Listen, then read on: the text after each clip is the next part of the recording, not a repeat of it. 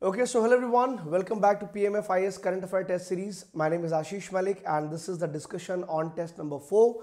In this particular part, we would be discussing the next 20 questions from 61 to 80. And if you are liking our videos, don't forget to subscribe our channel, and I really hope the first 3 parts, they were of immense importance for your preparation for the upcoming exam, guys. If you want to boost up your preparation of the upcoming prelims, I suggest you to check out our 1000 very high quality MCQs at just rupees 499. Now this is a test series that you actually require to boost up your preparation of the prelims. So do check out, the link is given in the description below. The question number 61, which was asked with respect to Shukryan 1.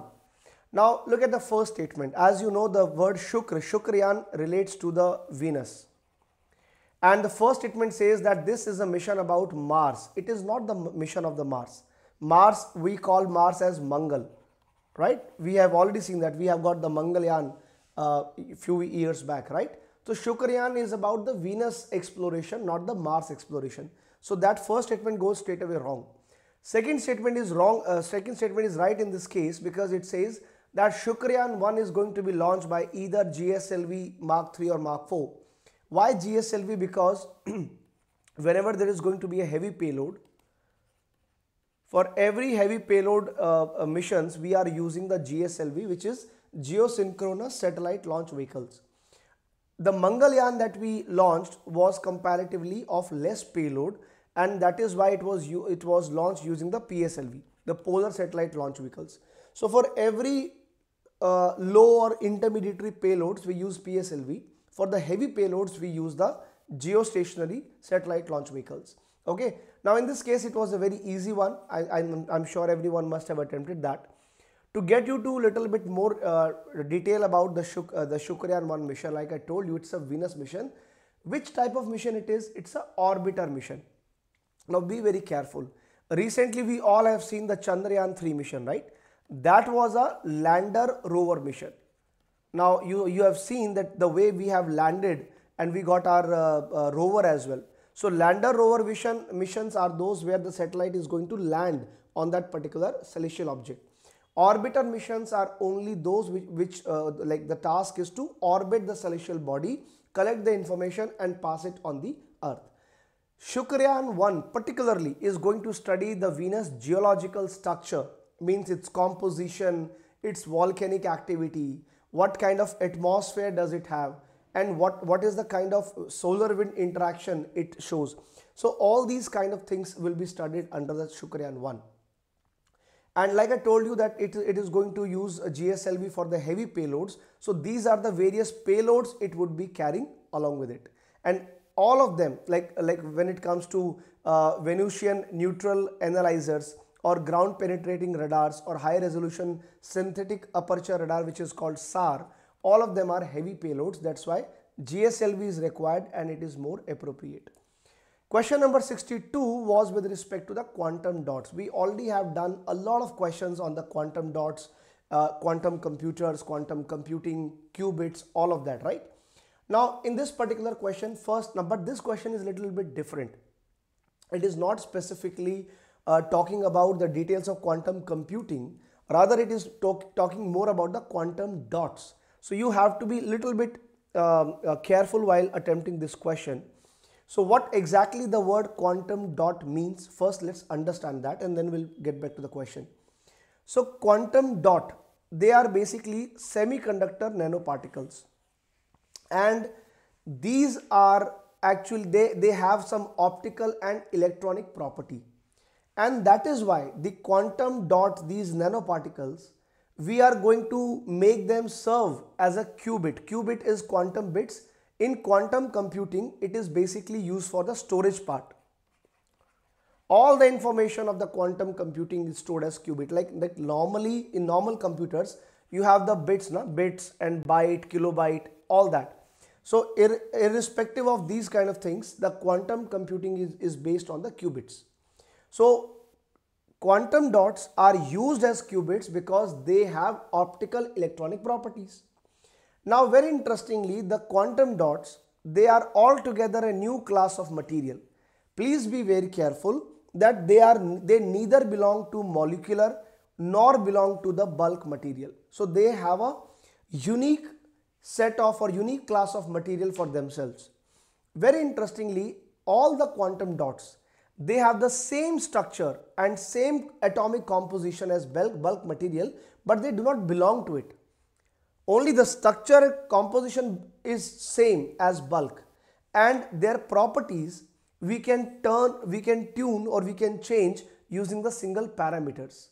But they have some similarities, but they do not belong to any of these traditional materials that we have. Now this is something you have to remember with respect to quantum dots. And yes, when it comes to the application, because we are making them use as in quantum computing, so the quantum dots other than quantum computing are also used to develop the lasers that make them very efficient in terms of their application. Since they are used in developing the lasers, they find much application in telecommunications and optical signal processing. Other than that, the telecommunication application, because application part is very important, guys. You may have a separate MCQ coming on the quantum dots, because UPSC is always interested in the application of these kind of things. So they are used in optoelectronics displays, also used for biological ranging, solar cells, sensors. They are also used as a nanoscale quantum material for material science. Energy storage in case of quantum computers, can be used for drug delivery as well, can be used even for the environmental remediation. Very interestingly, they have the application in terms of environmental remediations where they can be used to remove the pollutants from the water and the soil. And for all that purpose, quantum dot is a topic that every UPSC aspirant must prepare. If you come back to the question, the very first and second statements are absolutely correct without any problem. Now look at the problem with the third statement. It says they have different structure and atomic composition. No, they don't have. They have same structure and atomic composition, but they don't belong to the molecular bulk material. So the statement number 3 is wrong, and by eliminating these statement number 3, we got the answer as A. So in this kind of question, I can use my elimination technique which can give me better results. Okay. Now this question, I would say it was a medium one, but still something that you could have risked, because at least the first two statements are quite obvious and they are very easy. Plus this topic itself is very much in the news, so I expect you guys to prepare more on that. Question 63 was asked with respect to the Copyright Act 1957. Now this is important. Now let's assume that you don't know the details of the Copyright Act because it's not that famous, plus it's not very recent act also.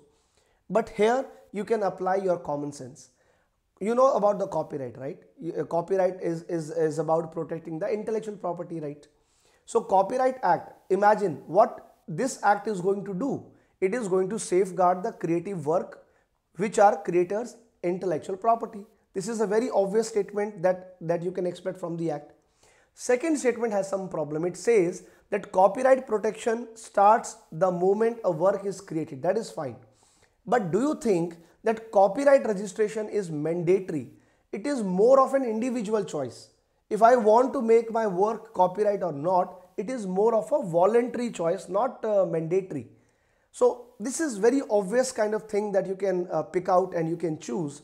So my answer is going to be C, 1 being correct and 2 being incorrect. I would say this was an easy one, and simply by understanding the core meaning of copyright and understanding that, you can eliminate the answer, right? So yeah, just remember one thing with respect to the copyright and all these provisions. Do prepare all type of intellectual property rights, be it your geographical indication, be it your copyrights, be it your trademarks, patents. So do read about these topics because they are very much in the news, and do read more on the intellectual property rights, because UPSC it is one of the favorite topics of the UPSC. They may ask you anytime. And also remember that globally, it is the Berne Convention that take care of your literary and artistic work. I think one of the questions we asked in the test series was also with respect to the Berne Convention.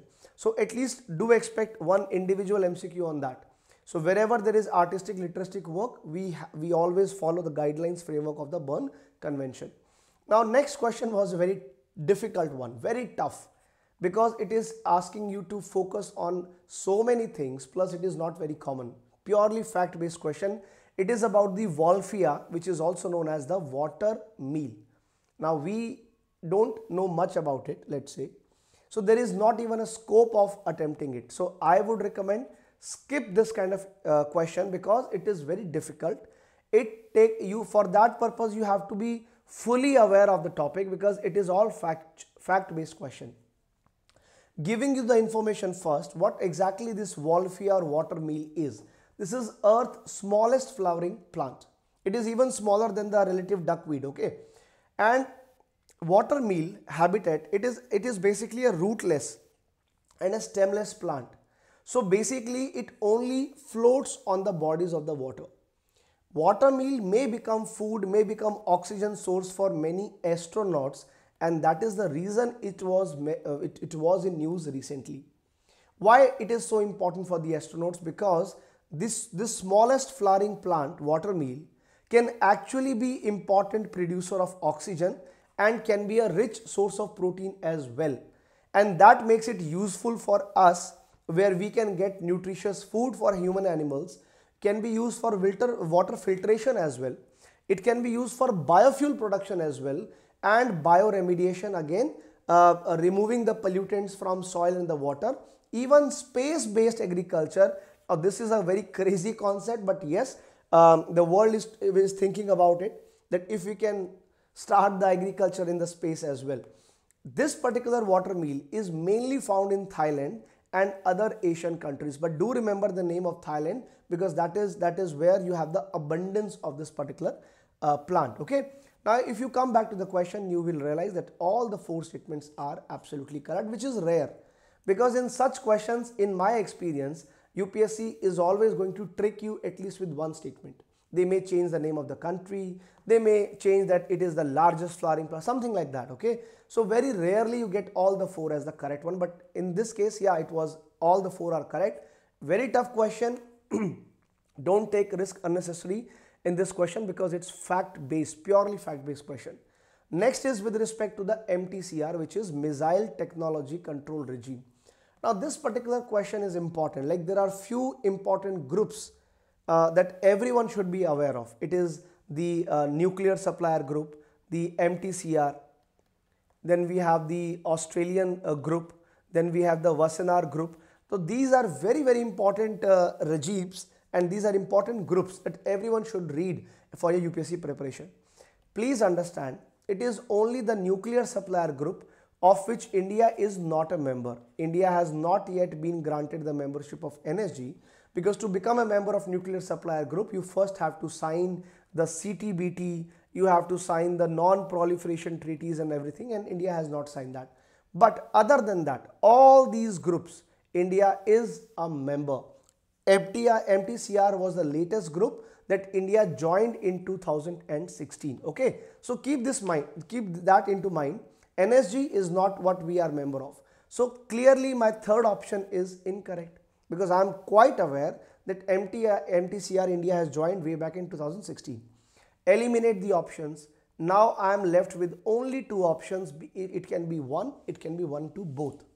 Now please look at the statement. So my first statement is ought to be correct because it is in both the options. MTCR is a multilateral control export control regime. There is problem with the second statement. Please understand, this is an informal group. It is not a treaty. MTCR is not a treaty. So there is no question of legal binding obligation or something like that. It is just a informal political group. So eliminate number 2. The answer would be as answer A. Medium question, but something you could have attempted because you have the information about the MTCR. It's quite important topic. Let me tell you a little bit more about MTCR that you have to keep in your mind. Like we just mentioned, it is a multilateral export control regime which was founded way back in 1987 by the G7 countries. G7 group, you know, right? If you are aware of G7 and I want you guys to tell me the name of the members in the comment section box. Let's check your knowledge as well. Which countries are G7 countries? Please mention that in the comment section box. Like we are just discussing the MTCR, it is not a treaty. Okay, it is simply an informal political understanding among the states where every country, every member, every state tries to limit the proliferation of the missiles and missile technology, because we really do not want to kickstart the weapon race in the world.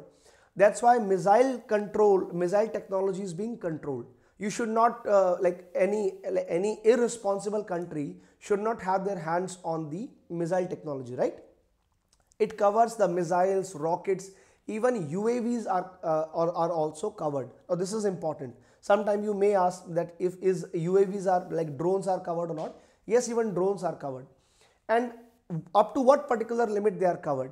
So like all those rocket missiles having at least 500 kg of payload and having a range of at least 300 km, all of them are subjected to the MTCR, where you are going to have restrictions. You can't give it to the country. Like then this is important for that purpose. Since when India was not a member of MTCR, the Indian missile called BrahMos, right? So BrahMos is a joint project of India, Russia.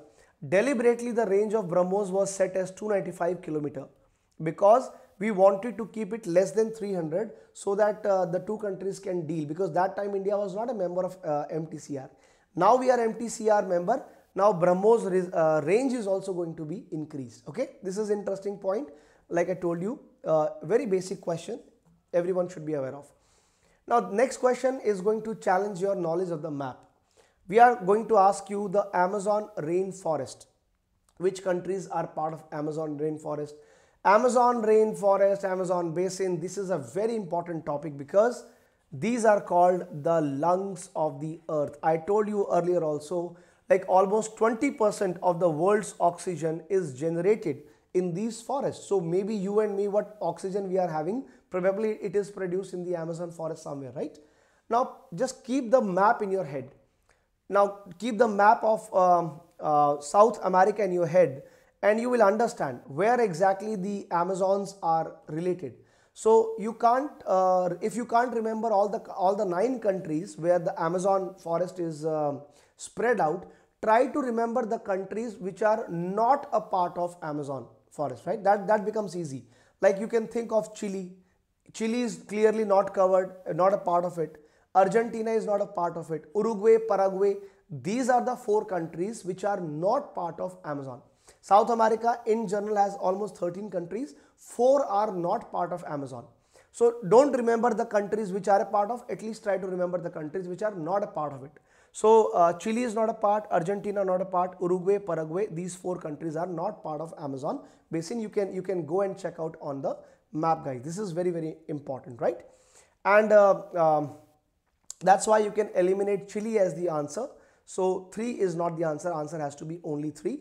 Very easy question, simple, because Amazon is quite famous, quite important for the exam. Now next question is with respect to the polity. Now why this question is so important, because recently few events had happened in our Indian politics where ethics committee role was questioned and ethics committee came into the play for with respect to the ethical conduct of few members. Now the question is, which of the following you think is the primary function of the ethics committee? Now very simple question. I'm talking about the ethics committee, right? So it is obviously going to be about controlling, examining the moral and ethical conduct of the members. So very straightforward answer B, because for the privileges I'm not going to go to the ethics committee. We have a separate committee called the privilege committee. There is a separate committee for privileges. And of course, with respect to the corruption and all these matter, again the privileges committee is more taken into consideration. Okay, this is important. Now, straightforward question, answer is B.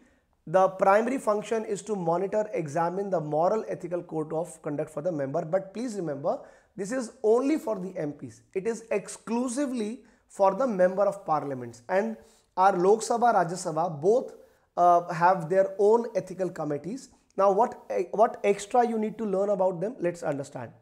Talking about the ethical committee in Parliament, so like I told you that there is a Lok Sabha committee and there is a Rajya Sabha ethics committee. Both have their own respective committee. Lok Sabha ethics committee was formed way back in 2000. It has 15 members in total which are nominated by the speaker. Every member, please remember, the term of the members does not exceed 1 year. So all the members of the committee are going to be serving for only 1 year term. Then they would be replaced and there would be another set of members.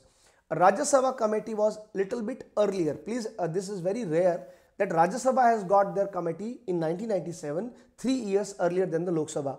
And in total, Rajya Sabha's ethics committee has 10 members. Again, the term is same, that is of 1 year, right?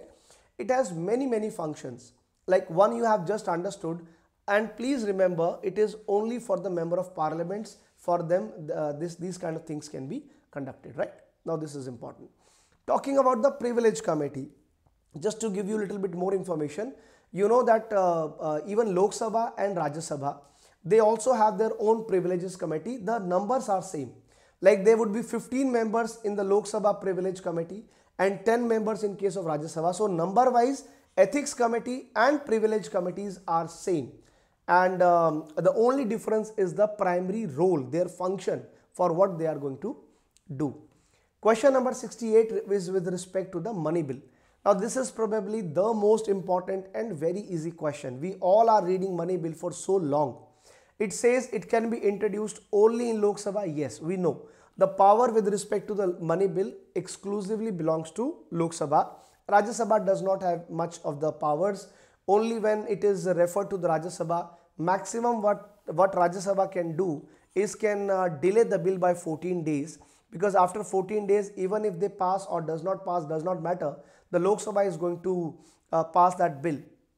So only Lok Sabha has exclusive powers with respect to the money bill, and it can be introduced only in the Lok Sabha as well. So first statement is correct. There is problem with the second statement. Why? Because it says it does not require the prior approval of the president. It does require. Money bill is a government bill. It's a very important bill. And to introduce the money bill, a prior permission of the president is a must. It is must important. So that's why my option number 2 is incorrect. And we know it was very much in the news recently because Government of India passed the Aadhaar bill as a money bill. Money bill provisions are under Article 110. And there was very uproar when Aadhaar bill was passed as a money bill, and even that matter had gone to the Supreme Court, where Supreme Court upheld that Aadhaar bill is a money bill because it has certain provisions with respect to the money bill, and the verdict was given with 4:1 majority, where one judge was not very much convinced, but with 4:1 that was passed. Now what incidents I just mentioned, so we know that as far as money bill is concerned, as per the constitution, the final power to decide whether a bill is money bill or not is only and only with respect to Speaker of the Lok Sabha. Whatever Speaker says, if Speaker says this is a money bill, it is a money bill. But does that matter? Does that mean that it is not going to be subject to judicial review? No, it can be. Like I've just mentioned you that after 2018, while this verdict was passed by the Lok Sabha, by the Supreme Court also mentioned that the decision of the Speaker is final, but it is also subjected to judicial review. If there is any conflict, it is always going to be subjected to judicial review, so that there should not be any foul play or ultra vires in that particular case. So my answer is only 3. Very simple question, very easy. Money bill is something we all are reading for so long. Okay. Now going by the question number 69, again we have a question with regard to the parliamentary privileges.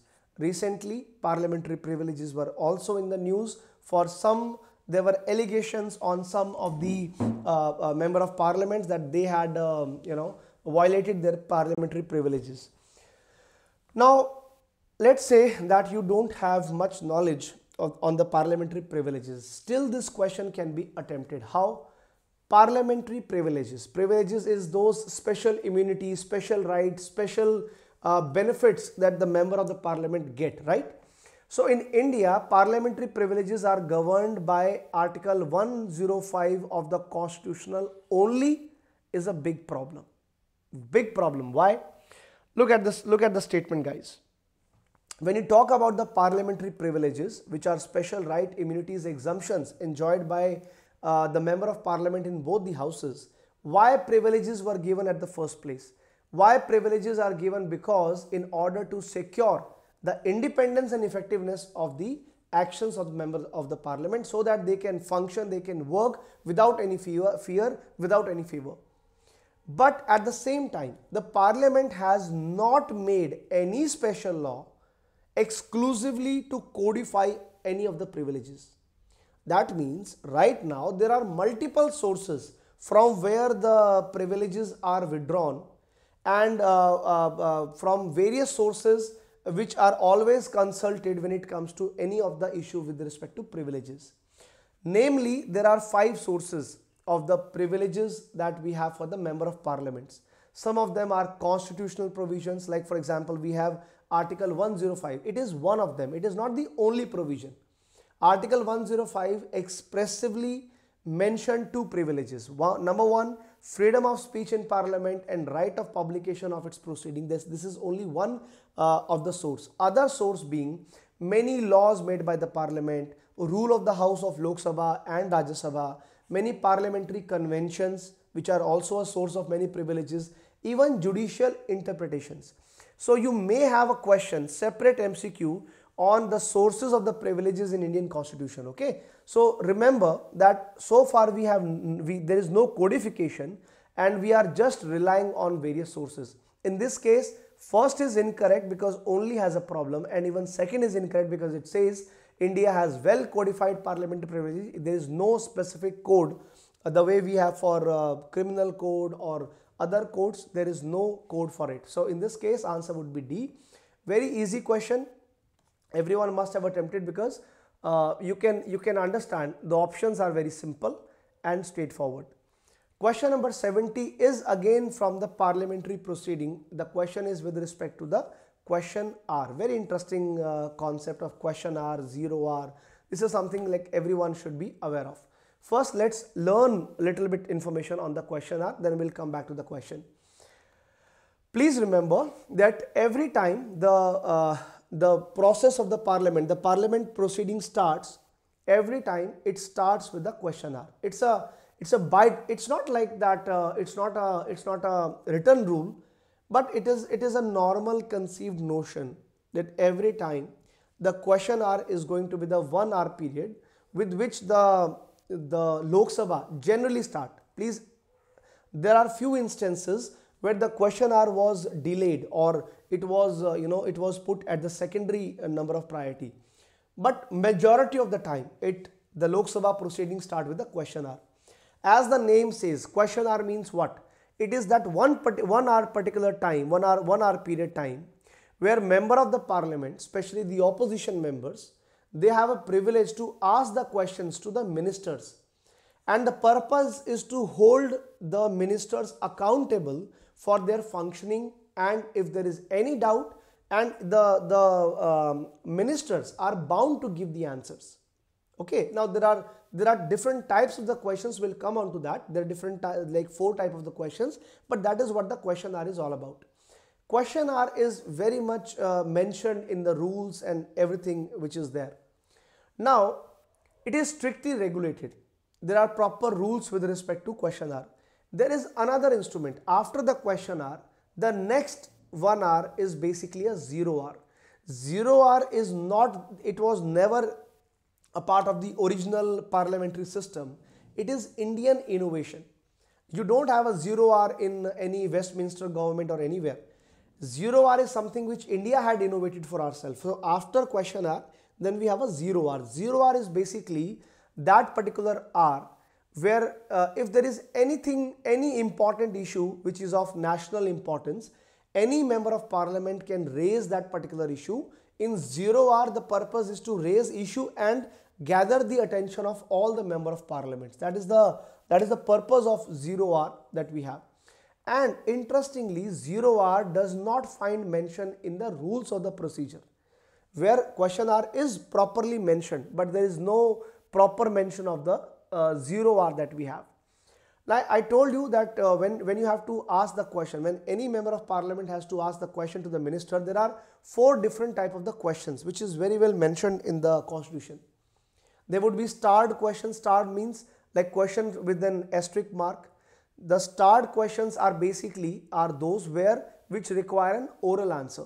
Orally, the member will ask the question, minister has to respond orally. Since this is an oral answer, even supplementary questions can follow. Then with respect to the unstarred questions are those where a written answer is required, and thus there is no provision of supplementary questions. Then you have other 2 types of questions. One is short notice questions, where question can be asked by giving a notice of less than 10 days. They are always going to be answered orally. And then we have a very special type of the questions which are addressed to the private members. Private members are those members which are member of parliament but not ministers. They are MPs but they are not ministers. That is the term, that is the meaning of the term private members. So even the ruling party has some private member, even the opposition party has the private members. Now, very interestingly, the speaker can never ever consult with the prime minister that whether this question is to be admitted in the question or not. That decision is purely residing on the speaker, and prime minister is not supposed to be consulted in that kind of matters. So if you look at the question, it says, the first statement says, generally Lok Sabha start with the question RES, which is an Indian parliamentary innovation not mentioned in parliamentary rules. So you see the 2 things are mixed here. The first statement is wrong. Question R is mentioned.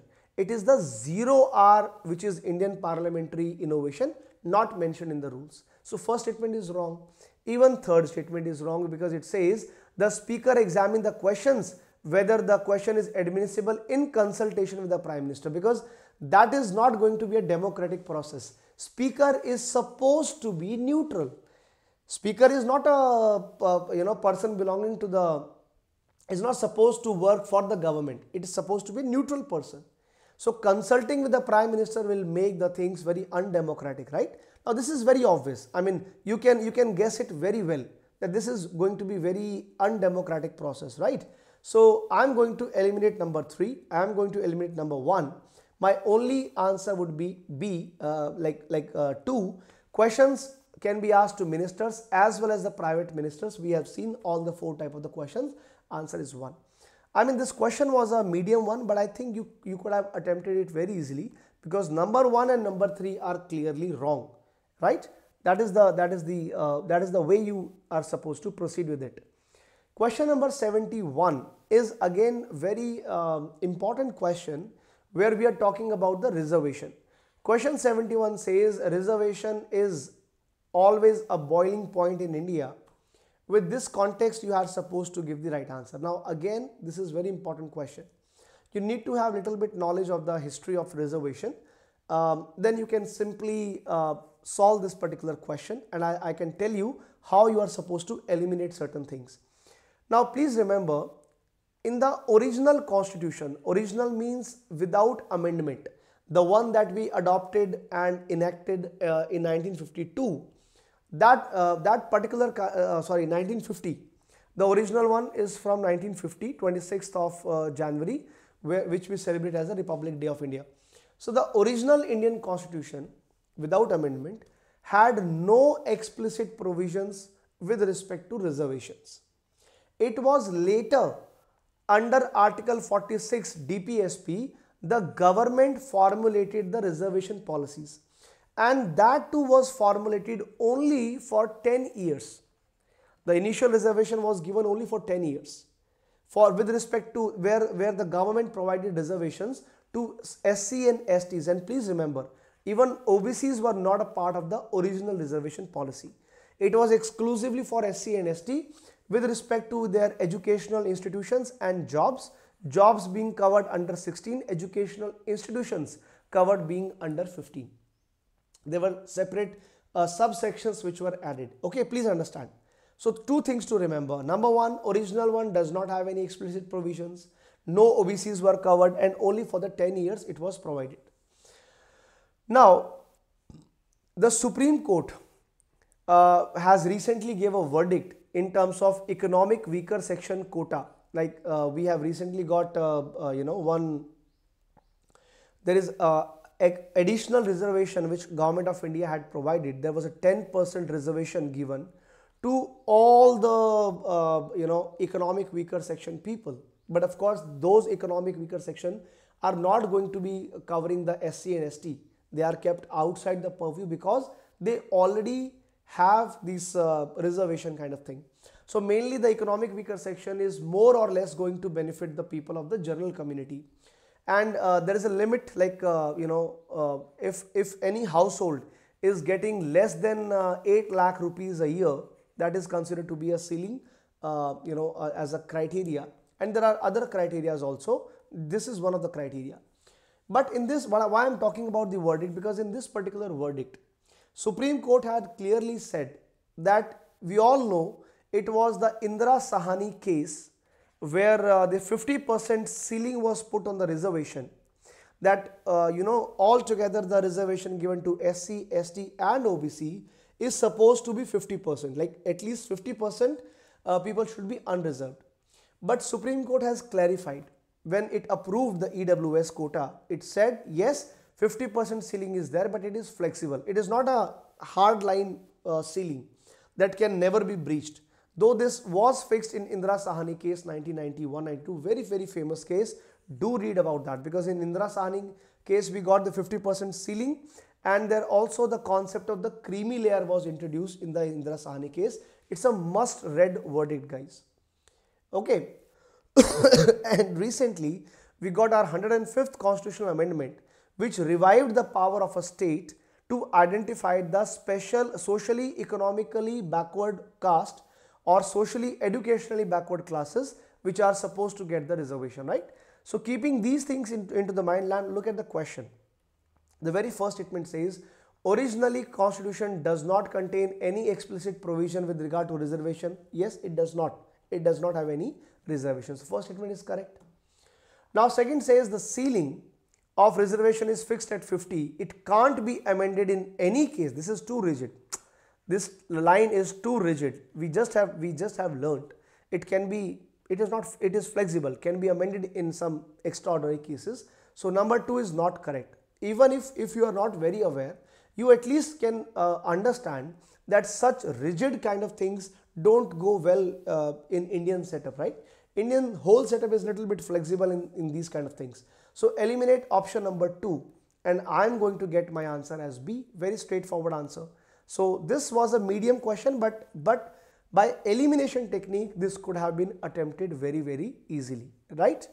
Okay, now moving to the question number 72, which is very straightforward, simple question. It says, which of the following best reflect the constitutional morality? What is a constitutional morality? Number 1, very first statement, eliminate right forward. It says it is about upholding what most people believe. This is majoritarianism. What most people believe need not to be the value of Constitution. Constitutional morality means upholding the true spirit of Constitution, valuing, believing the values which are mentioned, or practicing the values which are mentioned in the Constitution, right? So answer is C. Very straightforward. You could have get this answer, because every other statement make no sense with respect to constitutional morality. It is giving more of the sense. So constitutional morality is simply respecting and following the principles and the values which are enshrined in Indian Constitution, upholding the spirit of the Constitution. And what are these constitutional values? So you just have to refer the preamble to understand the values of our Constitution. Simply you have to refer to the preamble, where we talk about democracy, socialism, secularism, equality, integrity. All these values are there. Okay, very straightforward question. I'm sure it would not trouble you at all. Question number 73. Now another very famous statement, and this question is about the 9 dash line. Very, very hot topic. Hot topic because 9 dash line is actually a claim which is done by China over the South China Sea. Now this is purely based on the knowledge of your current affairs and international relations. Very straightforward, very, very simple to attempt this question. So if you look at the map, please, here the China claims the entire, like 90% of the South China Sea is claimed by Chinese government. And to put their claim, you can see you have certain dash. These are called 9 dashes. Now recently they have made a one more dash called the 10 dash line. So China claims that all this area belongs to us, and they are making this claim since 1947 based on their traditional and historical maps or whatever evidences they have, their historical evidences. Now that makes the South China Sea as the most disputed water body today. In the entire world, this is the most disputed water body. Why? There are 6 countries which are having claims on different parts of South China Sea.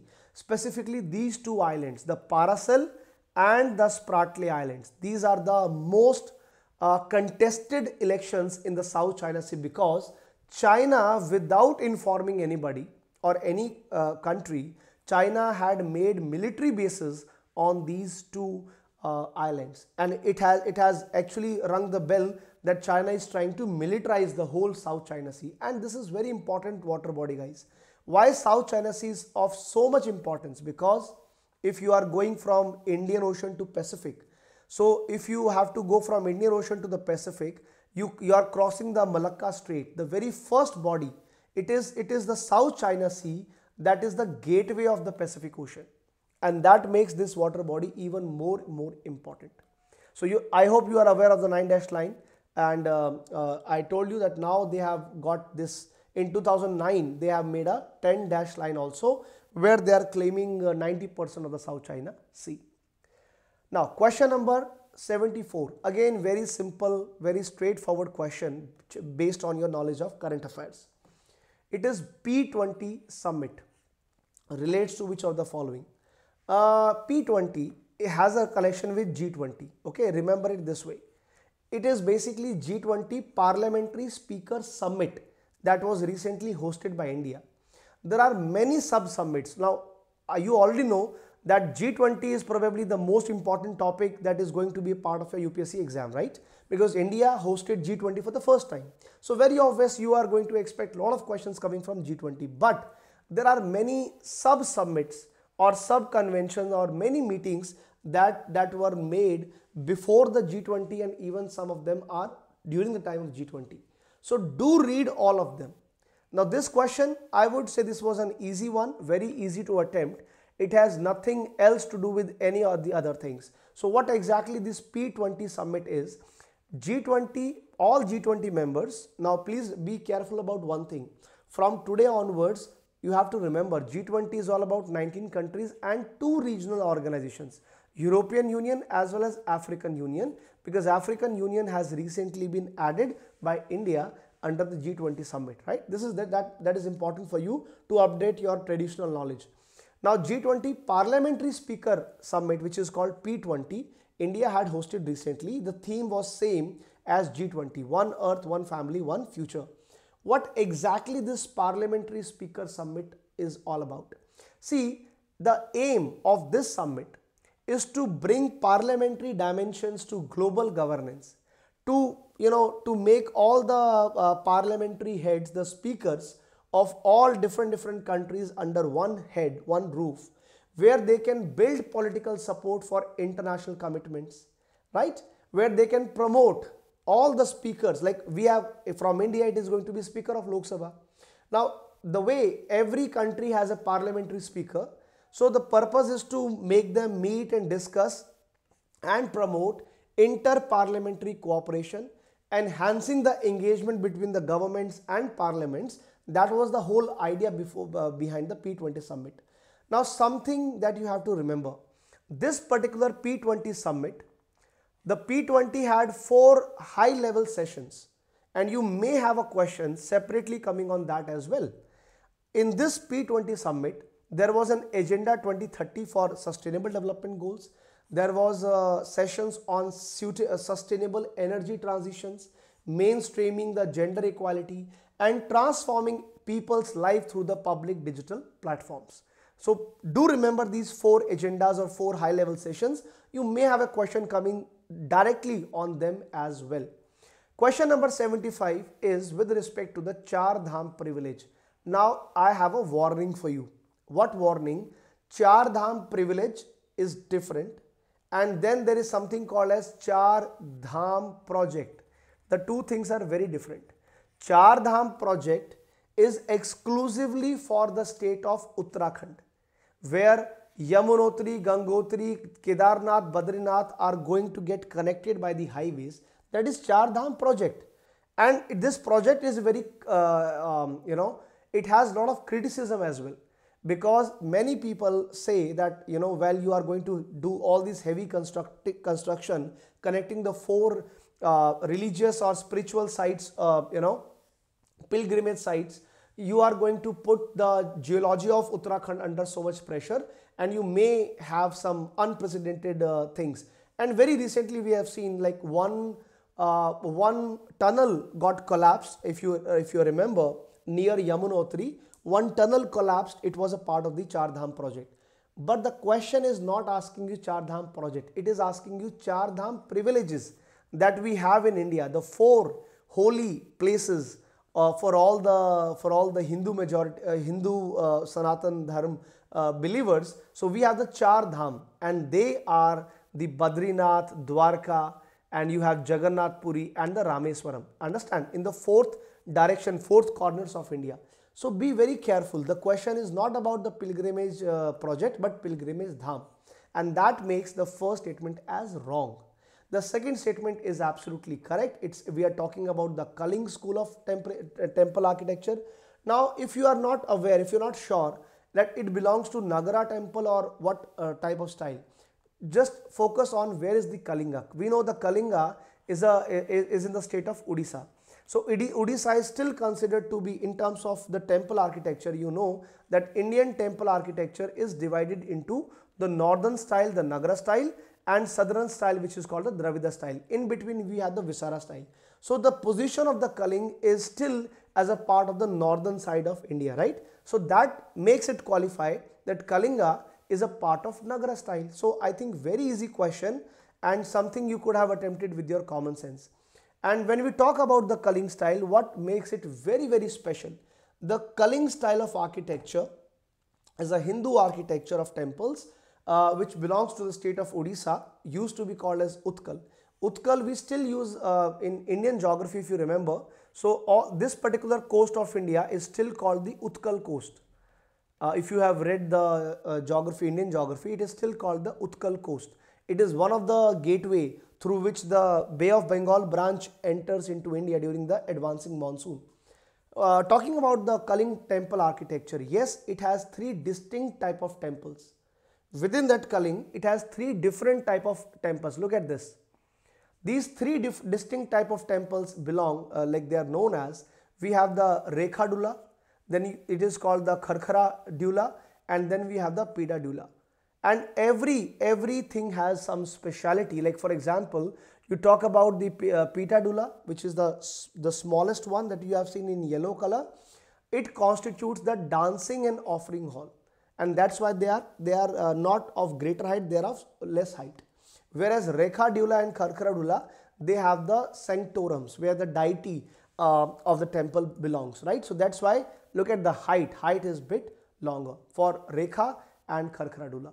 So this is an important temple architecture, and overall I suggest everyone to must prepare the temple architecture, because it is one of the most important topics that you are supposed to prepare in your exam. Temple architecture, then you have the paintings, everything is very important for the UPSC exam. Now next question was a bit difficult one. Why I am calling it as a bit difficult one? Because the statements are quite confusing. and you are supposed to figure out which statement is not correct. Two things you have to be aware of. Number one, it talks about the National Monument Authority. It talks about Archaeological Survey of India, and a very important act which is called AMASR, called Ancient Monument, Archaeological Site and Remains Rules. Keep these three things into the mind and first learn about the act and the rules, guys. So talking first about the National Monument Authority. What is the National Monument Authority?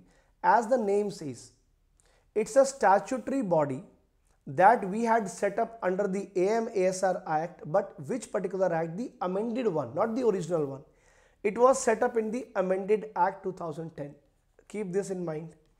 Whereas if you look at the Archaeological Survey of India, ASI was also set up under the AMASR Act, but it was under the original act. So Archaeological Survey of India 1958, the original act. Both are statutory bodies. Now you are at least aware that we got National Monument Authorities is quite younger than the ASI. Now the two bodies are set up under the same legislation different times, but has different functions. When it comes to the National Monument Authority, its task is management of the prohibited and regulated areas around the centrally protected monuments. One of the main work that NMA is supposed to do is to consider granting permission to applicants for the construction related activity. If anybody wants to make any construction near any of the protected monument, then first they have to take the permission of the NMA. NMA also make recommendation to the central government for grading and classifying the protected monuments and protected areas of the national importance. Whereas if you look at the ASI, Archaeological Survey of India, its main job is to do the archaeological research and to protect those archaeological sites. So though the two acts are there, but they have very clearly defined functions, okay? Two very clear defined functions.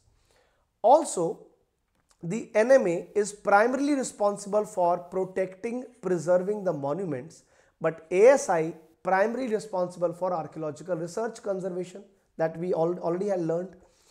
Please remember, as per the AMASR Act and the rules under it, if there is any protected site, let's say this is my protected site, okay, any protected site, at least 100 meter, be careful, 100 meter radius, there should not be any construction. And other than this 100, additional 200 meter radius was also to be made, where you can do some construction, but only after taking the approval of National Monument Authority. So the purpose is to protect the monument and to make sure that there is not any kind of activity which is going to damage that particular monument, right? This is important. These kind of provisions, these kind of 100 meter and then 200 meter buffer protection equally applies to significant and even insignificant monuments. This is important. Now if you look at the question, guys, it asks you to give the answer as the incorrect one. First and second statement has no problem. Both are absolutely correct. The problem is with the statement number 3. Why it says there is a provision of 1 kilometer radius. No, it is not 1 kilometer. It is just 100 meter radius followed by a 200 meter buffer. Where else we have learned about the 1 kilometer radius? Don't get confused. It was the eco-sensitive zones. The eco-sensitive zone, there is a requirement of 1 kilometer radius. This is talking about the AMASR rules. So two things are different. For every ecological sensitive zone, minimum, even Supreme Court had ruled that minimum 1 kilometer area needs to be protected as, or needs to be classified as eco-sensitive zone. So which statement is not correct? Answer is 3. Now this question again was a tough one. This was a tough. Many times you may have some issue. You can take a risk, but only if you are sure about at least 2 statements out of 3. If you have absolutely no clue, then please skip, because you have more chances of getting the stuff wrong than getting it right. Question number 77. Now this question is with respect to, okay, you have to figure out which statement is not correct. Again, this is a very difficult question at the first instance. Now let me make it very simple for you. The question wants to ask which statement is not correct. Okay. Now if you read the 4 statements, देखो, sometimes you don't know the right answer. But sometimes out of the difficult statement, there is one statement which is very easy and something that you can figure out. The first statement talks about the Budina Konda. Let's say I have no idea about it and I'm totally unaware of this fact because it's a very typical fact because it's not a famous site. You know? So talking about the Bojan Konda, it's a Buddhist rock cut cave. I don't know if it is in Andhra or let's say I have no idea. Don't worry, just leave the 2 statements. Try to find out if there is any weak statement, something that I can eliminate because I am supposed to figure out which statement is not correct. So look at the 3rd statement. It says Mahayana. Mahayana, you know, this is a very common fact. Buddhism has 2 divisions, Mahayana Buddhism and Hinayan Buddhism. Mahayana is more conservative. No, it is not. We all know it very, very well that it is the Hinayan Buddhism. Hinayan Buddhism is what you call as lesser wheel Buddhism.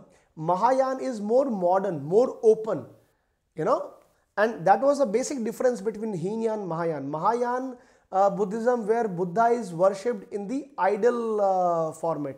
They make an idol of it and in the idol form it is, you know, in Hinayan only the symbols are worshipped like the lotus and elephant and all that. So Hinayan is the one which is more conservative. So see, I have absolutely no clue about the first 2 statements, does not matter. I am smart enough to figure out that statement which I am aware of and that is going to solve my purpose. So this statement may be a medium level question but something you could have attempted because Mahayana and Hinayan, this is a very important concept, guys. Understood? So again, you don't have to, sometimes the question wants to pressurize you, but you don't have to take that load. You simply have to be smart enough to eliminate. But now since we are talking, at least you should be aware of the Budina Konda, which is called the Bojan Konda. See, basically guys, it's a Buddhist rock cut cave that we have in the state of Andhra Pradesh. Okay, this is important site which was constructed somewhere between 4th and 9th century and this particular cave resembles to those in Takshila that makes them very, very important. You can see what caves I am talking about. These Buddhist rock cut caves are important. In general also, whenever you are preparing for the Buddhism, please be very, very careful and do prepare about the caves and monasteries of the Buddhism. They are important for the UPSC exam. Now, I have just mentioned that Hinayan is the one which is more conservative, right? One more important thing, you must have read about one more type of what you say as one more division of Buddhism and that is called Vajrayana. So Vajrayana is also, it is also a Buddhist tradition but there specifically it belongs to, it relates to the tantric practices that developed in medieval Indian subcontinent but today it is mostly practiced in areas like Sri Lanka or some of the Southeast Asian nations. Vajrayana don't really is practiced in India today. Okay, it has a lot of tantric practices. So these 3, try to remember. One more important information, since we mentioned about the Hinayan sometimes also known as the Theravada type of Buddhism. So you all have to remember the Mahayana, the Hinayan, the Theravada and the Vajrayana kind of things. Question 78 was with respect to the critical minerals. Already we have discussed this question. I clearly remember it was test number 1 I think, where we discussed about the critical minerals.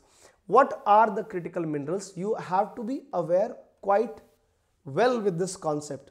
So critical minerals, as the name says, critical minerals means those which are very essential for the economic development as well as national security.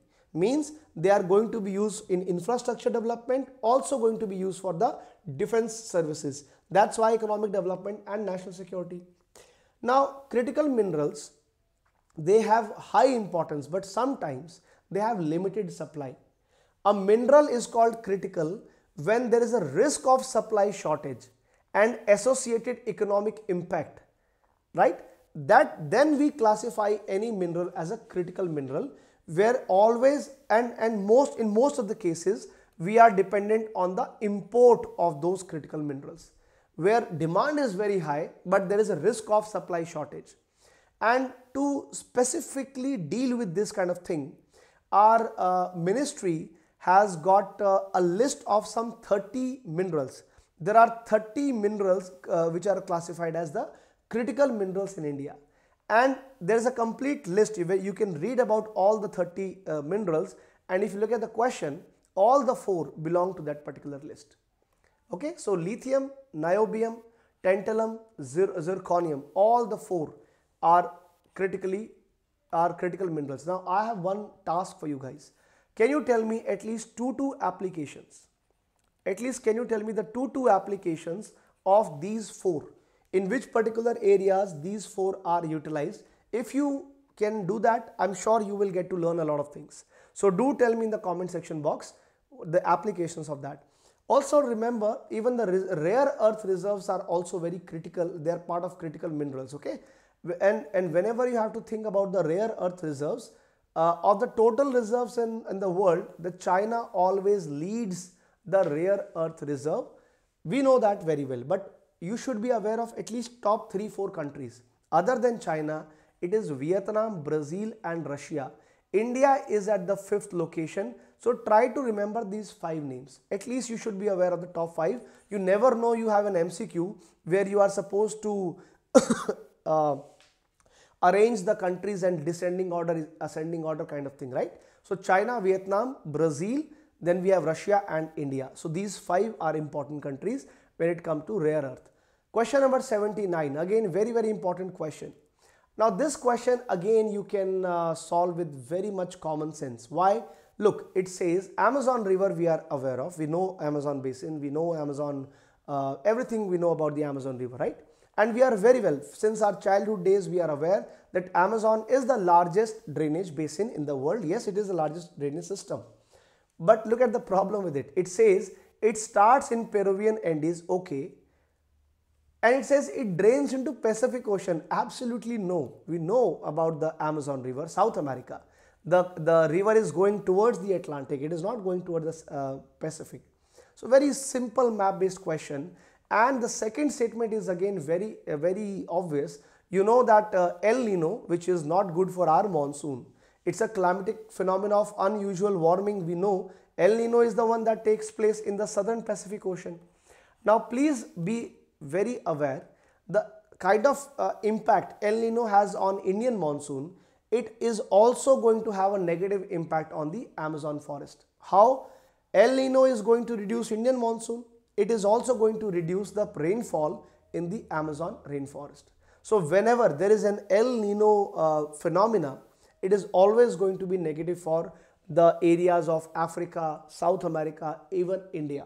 So just try to find that connection, okay? This is important. So in this case, 1 is incorrect, 2nd is correct. My answer is 2, very easy, something you could have attempted easily. You must prepare about the El Nino. That is very important, guys. El Nino, try to read more on that, and not just the El Nino. You should actually prepare a larger climatic phenomena called the ENSO. ENSO, El Nino is a part of El Nino Southern Oscillation. So I would suggest you guys to read a little bit detail on the ENSO, because this can be a very important question for your upcoming exam. And we know whenever there is El Nino, the trade winds actually reverse their direction. In normal circumstances, this is the way the trade winds are going to follow, which make a headless cell. But whenever there is a El Nino event, actually the whole thing gets reversed and you have a modified headless cell. And wherever you have the modified headless cell, you are going to have a El Nino conditions. El Nino is a warm ocean current that actually replaces, it is always going to replace the cold Humboldt current. It is going to replace a cold Humboldt current, which is also called as the Peru current, which is on the western side of South America. And by replacing it, it is going to raise the temperature by up to 5.5 degrees Celsius. The temperature is raised, and that's why the whole headless cell gets modified into a modified headless cell, right? That is important. That brings us to the last question of the day, that is question number 80. The question says, which one of the following statement about the geological fault is not correct? Okay, again the same logic. This question looks tough, but it is not tough. Why? You are supposed to figure out the not correct statement. Okay, now look at the smartness of this question. This question is about the fault and it seems a tough topic, but you read the 4 statements, you may find one statement that you need to get the answer. Don't read the first 3, look at the 4th statement. Bhima river, which is flowing through Bhima fault, it is of no use for us. Just focus on the Bhima river. We know that Bhima river is a very, very famous tributary of river Krishna. The question itself says it's a tributary of Godavari. No, that makes the things easy for us. I don't have to get the knowledge of the faults. I am only stuck with my normal basic of Indian geography and the drainage system. And that takes my answer as D, because Bhima river is not a tributary of Godavari. And I am supposed to figure out the not correct one. So yes, this question looks tough, but it is actually easy, something you all must have attempted. Sometimes UPSC deliberately asks you tough questions, but options become easy if you are smart enough. Talking little bit more about the geological fault, because since we are discussing the topic, yes. So do read the fault line, you know, in any one particular rock. So this is your rock. So in that rock, there is always going to be a weaker plane, and that weaker plane is where the fracture is going to happen in the rock. Because whenever whenever there is any beginning of any seismic activity, along the fault line, along that fracture, the rocks are going to break. And whenever the rocks break along that fracture, a fault line is developed. It is this fault line from where the seismic energy is released in all the directions. Okay, so that's what you call as a fault line in the rock surface. And where the 2 blocks of the rocks move relatively to each other, the one block is going to rise, another is going to go down, and that's exactly where the seismic energy is going to be released. The point from where the seismic energy releases is going to be called as focus, also called as hypocenter. The point which is perpendicularly above to the focus on the surface is what you call as epicenter. This is what you call as epicenter. Anytime you hear any news on the earthquake, they always tell you the epicenter. Okay, so this is important topic in journal also, but we know that the last statement is wrong, because Bhima is a tributary of Krishna river. So again guys, sometimes you don't have to be super intelligent, you have to be super smart to solve the questions. I hope you have enjoyed this part number 4. Do let me know your feedback. It is very important for us. Tell us how you like this video. If you did, give this video a thumbs up, and do rate our video from 0 to 10. And at the same time, stay tuned with us. All my best wishes. See you guys in the next video, and prepare hard for the UPSC exam 2024. See you guys in the next video. Take care. God bless you. Jai Hind.